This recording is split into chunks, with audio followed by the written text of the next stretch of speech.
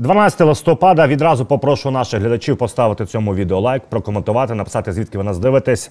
Пане Романе, от є це удар шахеда в Білгороді по багатоповерхівці. Це самі росіяни своїми шахедами б'ють по своїх цивільних будинках.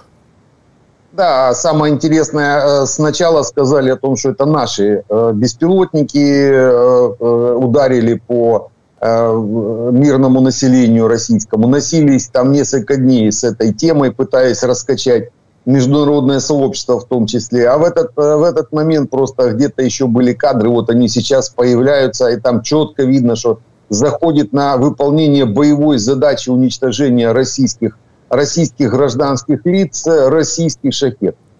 То есть сейчас уже вообще без вариантов, так сказать. Это россияне в таком режиме. Это тот же рязанский сахар. Вот в один рязанский сахар, так называемый, когда в свое время вот так же российская ФСБ подрывала десятиэтажки 20 лет назад, больше 20 лет назад, подрывала десятиэтажки, чтобы Путина сделать президентом. Ну, вот примерно так. В Рязани остановили последний подрыв. Почему и говорят, что рязанский сахар тогда в мешки с гексогеном пытались выдать за сахар российские ФСБшники. То есть та же самая картина и здесь. В чистом виде теракт российский по своим же гражданам с целью в информационном потоке очернить украинские вооруженные силы. Но он не удался. Оказывается, там есть еще люди, которые это все снимают. Ну, естественно, расшифровка покадровая. Расшифровка четко показывает, что это заходил шахед на российскую многоэтажку, причем в Белгороде. Причем это конкретно выполнение именно боевого задания. Он был четко спрограммирован на его выполнение. Пане Роман, також по Білгороду їхній губернатор Гладков заявив, що сьогодні вночі була атака по нафтобазі в Білгороді. Ну і є кадри, на них видно, що реально є приліт і удар. Ну, там как минимум одна емкость с топливом сейчас горит, повреждена и горит. И это продолжение опять начавшихся санкций Малюка Буданова, которые уже охватывают в том числе и нефтеперерабатывающие заводы, и химпром российский, то есть продолжили вот эти санкции нашей спецслужбы. Ну, мы уже говорили, скорее всего, какая-то бабка сдохла где-то либо на Банковой, либо в Белом доме, может и там одновременно. Пане Романе, ну і Курський напрямок, Курська область, що загалом відомо? Кажуть, що Путін дав наказ, аби вибити сили оборони з Курського напрямку до інавгурації Трампа 20 січня 2025 року. На сьогоднішній день, на 12 листопада, вже відомо, що 3 дні тривають потужні дуже накати техніки і військ ворога саме на Курському плацдармі. Наші хлопці кажуть, що кожні 15 хвилин йде якась техніка. А що пише преса загалом і що відомо? Ну от Forbes пише наступне, що росіяни хаотично катять багато техніки під вогонь Збройних сил України. Натомість також Більд пише, що контрнаступ Курської області став катастрофою для російської армії. Ну і от 225-та бригада, яка працює на цьому напрямку, розповідає, що вони десятками кладуть техніку росіян. 95-та бригада розкатала 810-ту їхніх морпіхів з Криму. Ну і загалом ситуація для росіян в Курську зараз справді катастрофічна. Сначала был дедлайн до конца сентября, потом до 1 октября, потом до 7 под праздник, под путинский день рождения. У них это были все эти моменты, связанные с дедлайнами всякими. Сейчас перенесли до конца года, была задача до конца года выдавить украинские войска. Сейчас задача до инаугурации Трампа выдавить украинские войска с Курского направления. Я думаю, не удастся россиянам. Это не удастся по разным причинам. Ну, первое, мы уже хорошо там зацепились, это раз. Второе, даже впрыскивание, инфильтрация северокорейских войск в эту группировку не дает россиянам никакого абсолютно преимущества. Наоборот, еще видна дезорганизация по некоторым направлениям, как вот по 810-й. Туда заведены части северокорейских войск, и они первые попадают под удары тогда, когда надо принимать решения очень быстро, должна быть коммуникация, а они не готовы работать в связке с россиянами, северокорейцы, потому попадают под удары. Наша группировка сейчас по Курскому направлению усиливается, как раз под выполнение основной задачи, которая сейчас там есть, это уничтожение армии противника. Уже можно и так говорить. То есть это любая первая задача, любая армия, которая обороняется, уничтожить максимальное количество техники и личного состава противника. Вот оптимально это делать для нас сейчас на данный момент именно на Курском направлении. То есть очень много, там сотни россиян вместе с северокорейцами минусуются, десятки единиц техники сейчас сжигается, тем более там хорошие условия по уничтожению. Пристреляны практически все дороги, россияне боятся по полям двигаться, боятся из-за минирования. Вот они пытались несколько атак провести по полям. Были подорваны несколько десятков единиц техники российской, причем в капканы попадали эти мины и выйти даже не могли. То есть, а сейчас пытаются двигаться по дорогам с твердым покрытием, надеясь на то, что там мин не будет, по крайней мере, видно. Но эти все дороги пристрелены нашей артиллерией и дежурят FPV-дроны. Тут же их отминусовывают. То есть россияне сейчас попали, сами залезли в такую серьезный замес, и выйдут они оттуда, здорово пощипанными. Те 3 пера в задницу, которые в свое время им ставил Путин и отправил на выполнение задачи выдавливания наших войск из Курщины, сейчас наши хлопцы их повыдергивают, будуть ходити вже без пір'їв. Пане Роман, і не можна не згадати про те, що особливо останні тижні ворог, окупант, терористи активно б'ють по цивільній інфраструктурі, скидують каби, скидують ці Грім 1Е, чи як вони називаються, по Харкові знову ж таки прилетіло. І вчора також прилетіло в Кривий Ріг, знесли 5-поверхівку і вже з-під завалів дістали 3 дітей, і їхня мама також загинула. Дети от 2 месяцев и чуть старше. Целую семью российские Путин вместе с российскими террористами убил. Причем непосредственная задача такая стояла, потому что баллистика, она уже более-менее точная. Вот туда, куда ракета шла, туда она и была спрограммирована заходить, российская. То есть конкретно били по высотке, вернее, по многоэтажке. Погибли дети, погибла женщина, мать этих детей, царство им всем небесное. А россиянам всем гореть в аду за это, всем причем. 2/3 россиян поддерживают эту геноцидную политику Путина, то есть, причем 2/3 россиян непосредственно практически участвуют в такого рода геноциде. Украинский народ это, конечно, не забудет. Им лет на 100 надо куда-то пропасть, вот вообще пропасть с лица земли. Вообще россиянам с российским паспортом есть его, не знают, что с ним делать, с этим. Им легче это сделать, чем где-то куда-то выходить на публику, так сказать. А тем великим правителям, которые ездят к Путину обниматься, мы видели на саммите этих всех, от Си Цзиньпиня до Эрдогана. Так вот, им надо фотографии и видео-фотоматериалы присылать почаще, чтобы они-то видели, с кем они ездят обниматься. Особенно этому Гутиерешу, председателю колхоза Организации озабоченных наций. Ему также надо участвовать. Вот посмотрите, в течение суток или там в ближайшее время даже озабоченности уже не вырастет. То есть они этого уже просто не видят. Выходить надо из этих организаций, всех этих красных крестов, организациях озабоченных наций, а с россиянами и этих канцелярским нашим, этим жуликам, мошенникам, пророссийским, которые носятся с идеей россиян пригласить на мирный саммит, как они там, интересно, будут смотреть. Им заставить, им каждому лопаты в руки и заставить хоронить вот этих детишек, которые вчера россияне убили. Просто после каждого такого похорона спрашивать у них, будут они россиян приглашать на всякие мирные саммиты или постерегутся. И когда уже кровавые мозоли на руках до плечей дойдут, вот тогда, может, до них что-то дойдет, до их голов бестолковых. Эту тему даже поднимать в воздух нельзя в Украине. Пане Романе, по фронту хотів з вами поговорити. От найважчий напрямок, Курахівський напрямок, що наразі відомо? В першу чергу хочу сказати, що є населений пункт Дальнє, селище. І росіяни намагаються, так розумію, обійти Курахове.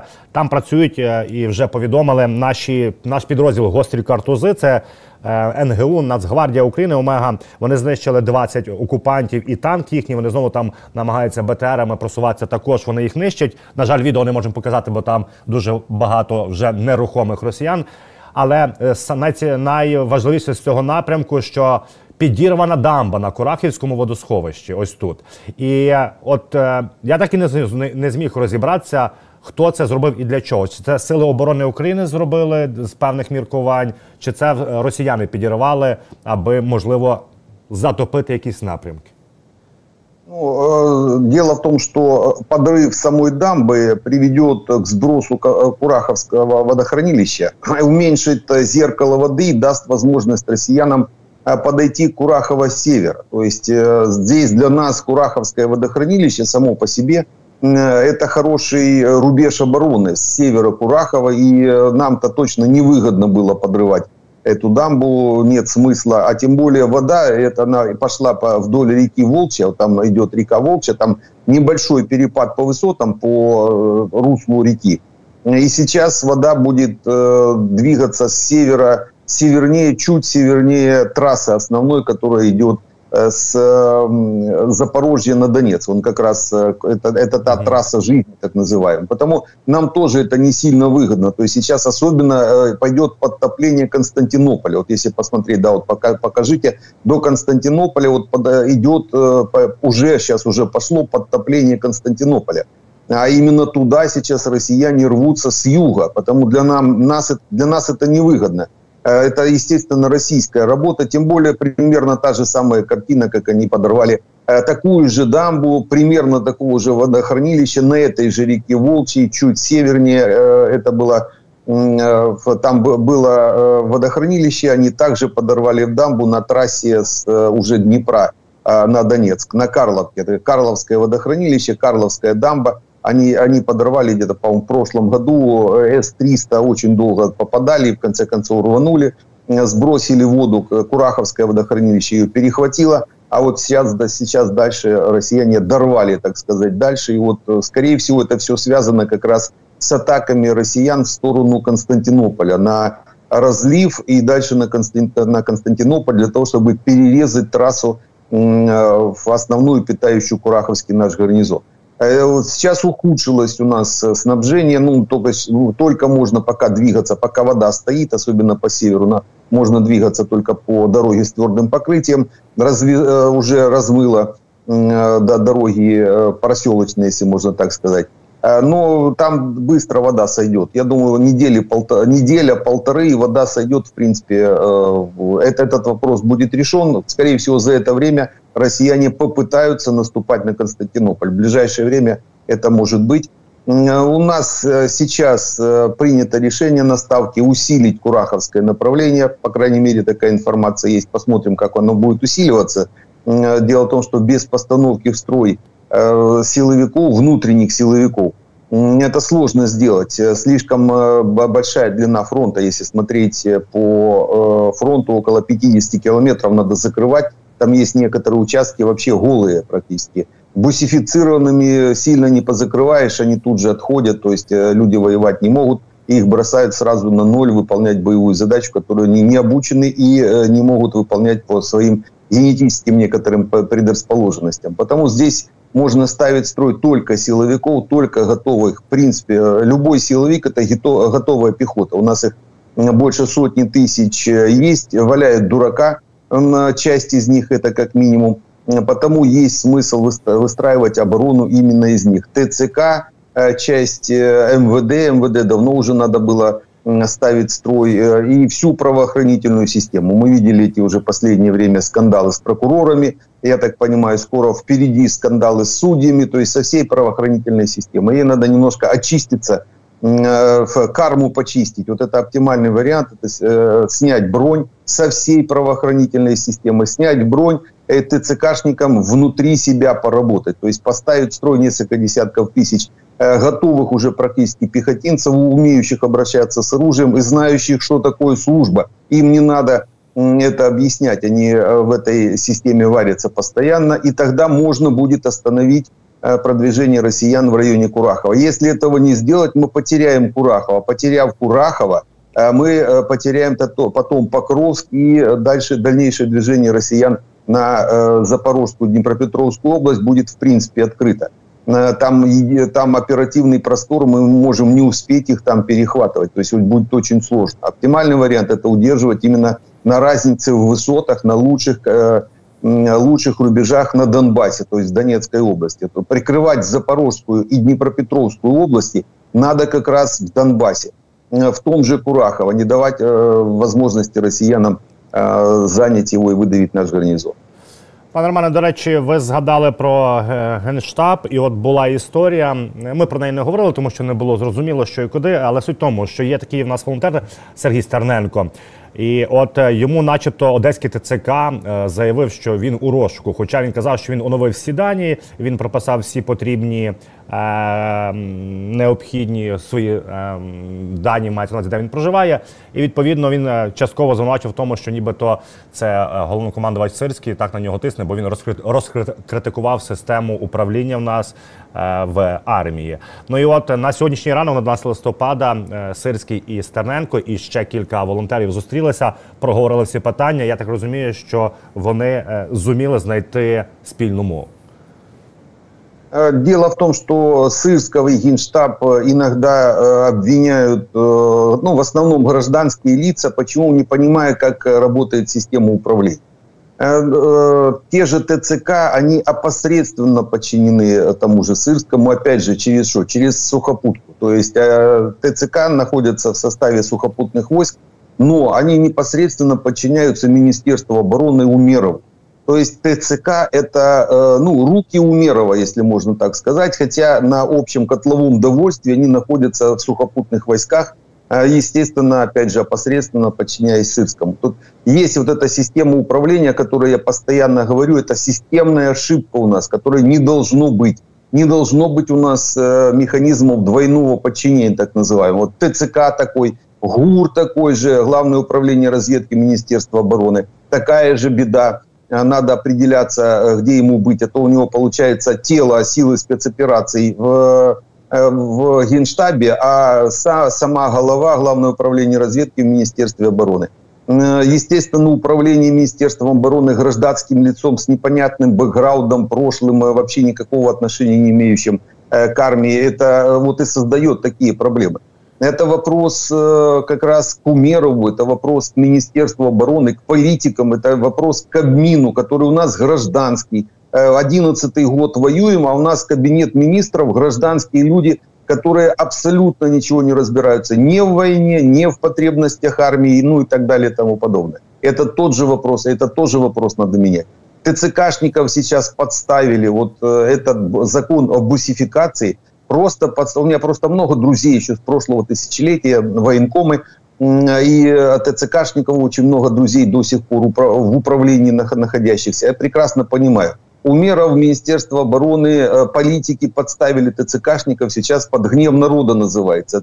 Для выполнения своих задач набить карманы в основном за счет сбора денег с брони, с бронированных. В основном этот вопрос связан с руководителями предприятий, которые пытаются попасть под броню. Они создали негатив в обществе, надавили в том, чтобы снеслись, называется, руководители предприятий.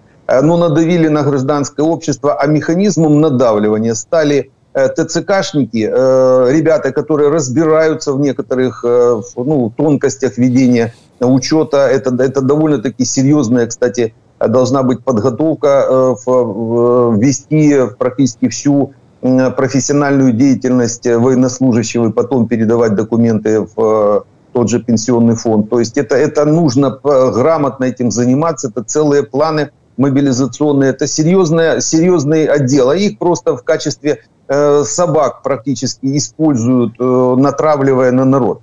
Подставили ТЦКшников, сейчас единственный вариант, как уйти им от гнева народного и особенно того, который будет возвращаться с передовой бусифицированной, это как раз самим стать в строй. Я почему всегда говорю, сейчас ТЦКшников всех срочно надо заводить в бригады в таком режиме прямого рекрутинга ставить строй, чтобы убрать, по крайней мере. И вторых, кого подставили, полицию. Нацполиция, ну это не их абсолютно задача. Их занесли в этот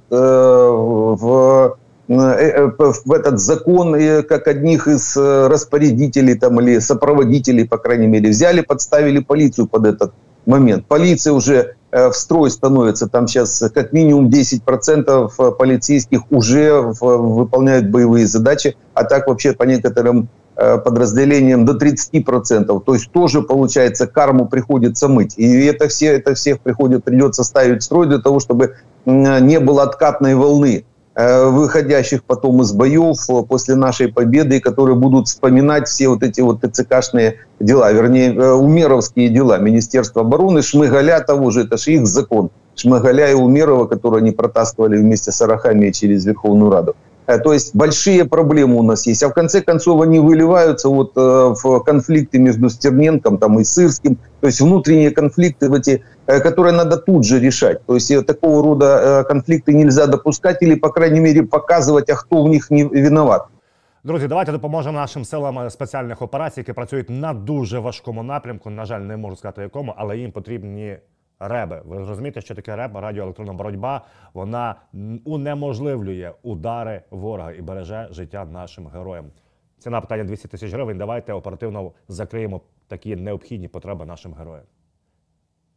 Пане Романе, є також важливі вже новини з-за океану. Ми з вами говорили, так, що важливо буде, хто оточуватиме Трампа і буде посідати фактично 3 ключові посади. Це Пентагон, це нацбезпека і держсекретар. Так от, вже відомо, що Трамп обрав радником з нацбезпеки Майкла Волтса, а також кажуть, що буде Марко Рубіо новим держсекретарем Сполучених Штатів Америки.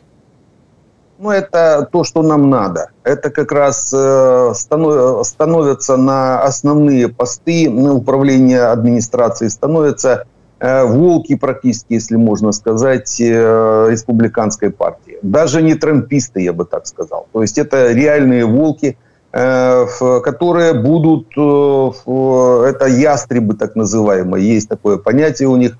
Это ястребы, которые будут рвать врагов Соединенных Штатов, которыми как минимум они сейчас обозначили, особенно если вот по этим назначениям, это Китай, это Иран. То есть это основные, кстати, и наши противники. Тут в этом смысле для нас очень важно, чтобы было обозначение как Китая, как врага для Соединенных Штатов. Мы сами Китай не потянем, а это наш враг, потому что Китай с помощью той же России, с помощью Северной Кореи, того же Ирана сейчас напал на Украину и на Европу. Потому если американцы даже вот в чистом виде займутся Китаем, разнесут его в ноль, экономически это как минимум, а сразу начнется с экономического давления.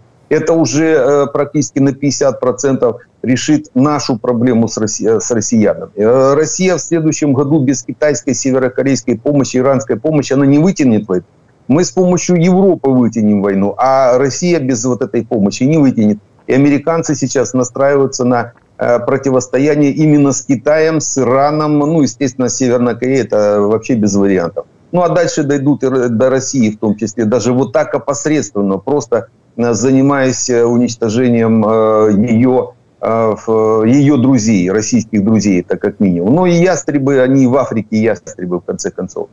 Почему? Потому что раз Россия будет с Китаем, они никуда уже не денутся, Китай уже в них проник со всех сторон, они даже не заметили, это там хорошо было смазано, так что зашли и не поняли, и они уже просто с этого китайского крючка уже не соскочат. А значит, попадут под раздачу, в том числе после ударов по Китаю уже американскими экономическими механизмами. И это для нас очень хорошо. То есть это такой хороший, положительный момент от назначения именно этих ястребов на управление администрацией. Это из той же когорты, как в свое время были еще 10 лет назад, помню, поддерживали Украину на том же Майдане люди уровня Маккейна. Пане Романе, і, здається, хороші тенденції також в Німеччині, тому що там, ми з вами говорили, міністр фінансів пішов у відставку, загалом там зараз криза, розпад коаліції, і більшість німців по опитуваннях хочуть дострокових виборів, а одним з лідером, хто може очолити і стати новим канцлером, це є такий собі Фрідріх Мерц. Він є лідер найбільшої опозиційної партії Німеччини ХДС. Він неодноразово казав, що надасть Україні ракети «Таурус». І от цього разу він сказав, що готовий висунути Росії ультиматум про припинення війни в Україні. У разі, якщо це не буде виконано протягом 24 годин, Мерц готовий поставити Україні крилаті ракети «Таурус» і дати дозвіл на нанесення ударів по території Російської Федерації. Ну, он не только говорил, они несколько раз уже подавали определенные законопроекты для того, чтобы обеспечить передачу тех же «Таурусов», увеличить помощь Украине. Нам, единственное, все это рубил, на взлете, называется, сбивал Шольц. Шольц, это по большому счету, мы как-то проговаривали, Шольц это такая фрау Меркель после хорошей пластической операции. То есть за Шольцем как Меркель стояла, так и стоит. А Меркель сама по себе это тоже не сильно большой принятель решений. За Меркель и за Шольцем стоят определенные группы экономические, немецкие, которые непосредственно завязаны на Москву, на Россию. То есть вот все эти газопроводы, все эти вопросы, связанные с ценами и по газу, и по уничтожению той же немецкой угольной в свое время отрасли, практически закрытию всех ядерных атомных реакторов, то есть атомной энергетики. Это все вот эти группы, для которых важно было получать газ с России дешевый, а дальше перепродавать его в Европу или вырабатывать электроэнергию, балансируя именно газовыми электростанциями, балансируя зеленую так называемую энергетику, которая дорогущая. То есть эти ветряки, все, которые они же производят, пытаясь рассовать их по всей Европе, они абсолютно не нужны. Сейчас уже в мире запустилась эта тема, связанная даже с СО2, то есть именно ядерная энергетика. Идет строительство ядерных, то есть атомных электростанций, ядерных реакторов по всему миру практически. Больше 400 атомных станций сейчас запущено в мире. Больше 400. В Америке под 100. Во Франции, в Китае по 500 где-то, ну примерно так. Идет строительство новых несколько десятков. То есть вот куда сейчас надо разворачиваться, именно на ядерную энергетику. Нам надо вопрос этот, кстати, тоже решать. У нас 2 блока на Хмельницкой атомной могут быть запущены. Там они на 30-80% подготовлены с той же Болгарии, подтянуть оборудование. Сейчас Вестинхаус этим занимается. То есть зеленую энергетику надо на 0 множить. И, кстати, Трамп, который сейчас как минимум 4 года будет руководить Соединенными Штатами, он ярый противник этой зеленой энергетики, потому что проталкивали ее в основном демократы, просовывая, продавая воздух практически. То есть, причем про очень дорогой цене. Там она в 10 раз больше той же ядерки. То есть, эта тема сейчас вообще будет рушиться полностью. И вот Меркс это один из таких руководителей, который вот также будет помогать этому движению, порушит эту всю тему зеленой энергетики, в том числе и связанной с газом российским, и, естественно, будет помогать нам. Но посмотрим, как это будет дальше. На январь месяц будут эти перевыборы, но немецкое общество настроено довольно-таки категорично по отношению к Шольцу. То есть это второй такой сопляжуй после Байдена. Европейский сопляжуй, я бы так сказал. Но опять дело не в личности самого Шольца. Он связан вот этими путами меркелевских энергетических корпораций, которые не дают ему возможности самостоятельно принимать решения. Пане Романе, от ми з вами згадували про фейк новин з Британії, начебто охололи відносини. І от є чергове підтвердження ваших слів, тому що зустрівся Стармер з президентом Франції Макроном. І це став першим за 80 років британським прем'єром, який взяв участь в урочистостях з нагоди Дня перемир'я в Парижі, в тому числі в церемонії біля Тріумфальної арки. Вони тет-а-тет 20 хвилин говорили про Україну без делегацій, двоє. І відповідно також відомо, Телеграф каже, що Стармер буде давити на адміністрацію Байдена, аби ще до кінця його каденції з тих 50 мільярдів, які G7 затвердили, там же ж США мають надати 20 мільярдів. Він буде тиснути, аби негайно дати в кредит ці 20 мільярдів Україні. В Великобритании не надо сомневаться, нам так точно. Британцы никогда не сойдут со стези противоборства с Российской империей. Они воюют с ней там сотни лет и однозначно добьют. Для нас это тоже важно. То есть мы тоже сейчас, для нас мир – это развал Российской империи на составляющие ее государства. Мы намного быстрее, чуть ли не на второй день найдем отношения с Ичкерией, с Ингушетией, с Дагестаном, с Татарстаном, с Башкирией, с Якутией, с Бурятией. Найдем сразу же. Больше скажу, уже нашли, потому что те правительства в изгнании, которые сейчас есть, или группы активистов, которые борются за независимость этих государств, в конце концов, они уже у нас на связи. Мы даже признали Ичкерию и Ингушетию недавно. То есть Верховная Рада признала и в том числе геноцид ингушского народа. То есть в чистом виде, это россияне в 92 году, там вырезали несколько сел в Ингушетии. То есть эти процессы все идут. И по большому счету они как раз закончатся победой Британии и Украины над Россией. Никуда здесь не денемся, потому об охлаждениях каких-то отношений они не могут быть охлаждены ни в коем случае, потому что выполняем одну задачу. Тем более надо не забывать, все-таки в Британии работает наш генерал Победа, то есть генерал Залужный, который там послом и сейчас осваивает управление, по крайней мере, действия в составе уже исполнительной власти, то, о чем мы тоже второй год говорим. Люди, которые уходят из армии по разным причинам, начиная от медицины, заканчивая там по возрасту, их надо, офицеров, особенно генералитет, с несколькими академиями как минимум, их надо привлекать в исполнительную власть. У нас не грубо, не Шмыгаль должен быть премьер-министром, а человек типа Залужного, с военным прошлым и знающим определенные задачи армии сейчас на этом. И, естественно, весь состав министерства, весь состав исполнительной власти вот такой должен быть. Потому, а тем более, если Залужный в Британии, никаких проблем с Британией точно не будет. Единственное, у наших партнеров сейчас будет однозначно возникать вопрос по поводу, ну, во-первых, авторитаризма внутри Украины, постройки концлагеря, это же никто никуда не делся. А после того, как Трамп пройдет инаугурацию, станет уже реальным президентом Америки, возникнет вопрос коррупционной составляющей, которая могла быть и, скорее всего, она была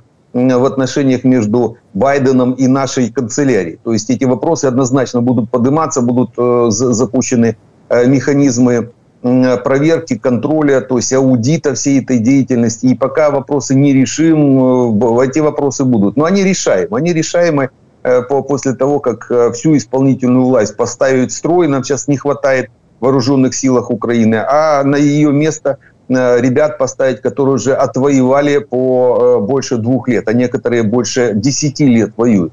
То есть заменить исполнительную власть бывшими военными, а исполнительную власть поставить в строй, чтобы прошла очищение фронтом, очищение вооруженными силами Украины. Там будет понятно, хто чим дишить. Пане Романе, я вам дуже дякую за це зведення. Нагадаю нашим глядачам, сьогодні 12 листопада. Традиційно поставте лайк, прокоментуйте, підпишіться і поділіться нашим щоденним воєнним зведенням. Мене звати Ігор Гаврищак. Побачимось в ефірі 24 каналу.